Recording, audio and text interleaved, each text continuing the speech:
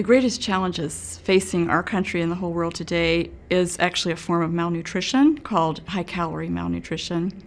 It's something unprecedented in history where, at least in the developed nations, we have, in general, too many calories and way too few protective nutrients from the plants that we call micronutrients or phytochemicals, plant chemicals. And we just have a huge deficiency now of these micronutrients from whole plant foods.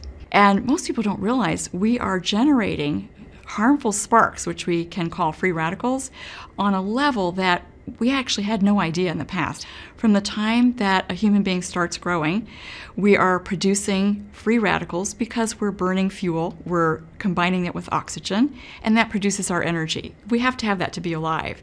But in the process, we generate damaging free radicals that actually damage everything they touch. That load of damage is what eventually tears our health apart, and we're accelerating that damage in today's world.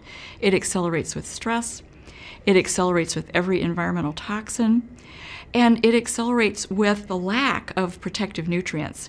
The only thing that will truly protect against that level of damage is fruits and vegetables. That's the mandatory source of the complex network of antioxidants that stops that damage.